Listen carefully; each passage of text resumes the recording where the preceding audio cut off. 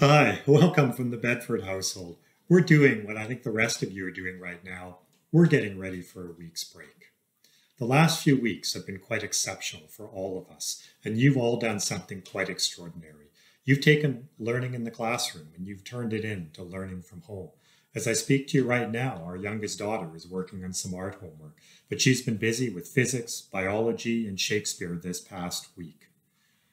The work that you've done has been quite amazing. You've utilized the technology that's available to you, be they FaceTime meetings, Zoom meetings, posting videos, maintaining websites, or speaking with students through email. It's quite extraordinary. Some of you have even picked up the good old-fashioned telephone just to check in your students and make sure that they're okay. In conversation with Minister Gertzen yesterday, he took the time to say many positive things about the work that our members are doing. We're greatly appreciative for those comments, and I'm greatly appreciative for all the effort that you're putting in. But next week is a time for a break. You deserve it, but you also need that break. Here in the Bedford household, we're going to be watching some movies, playing some games. We're also going to build some time in to put our devices down. We're fortunate enough to live right near one of the city's active transport trails, so we have a great place to get out and do some exercise. I encourage all of you, take that time to put in some exercise.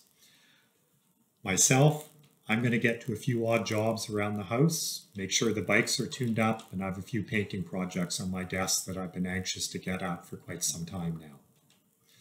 I'd also like you to take some time to check in with others in your life. Some people struggle with mental health.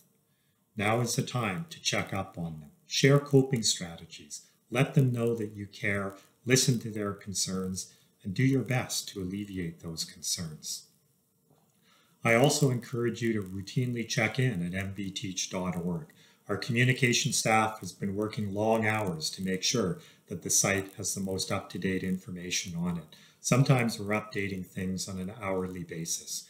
We may not have all the answers immediately, but as soon as we get them, we're going to be careful to post those on our website. Also, check in on the homework page. Many great ideas that our members are sharing from across the province about how they're maintaining learning at home within our student force. Now isn't the time to be modest about what we do. Now's the time to celebrate what we do. So when you see great things happening and when you're doing those great things, take the time to post them for us so we can share them with colleagues across the province. I'd also encourage you to encourage our students to take a break. They probably suffer from some of the stress and the anxiety that the rest of us are coping with. So they need that time off as well. So enjoy spring break. You've earned it. And from my home to yours, make this spring break a memorable one. Thanks.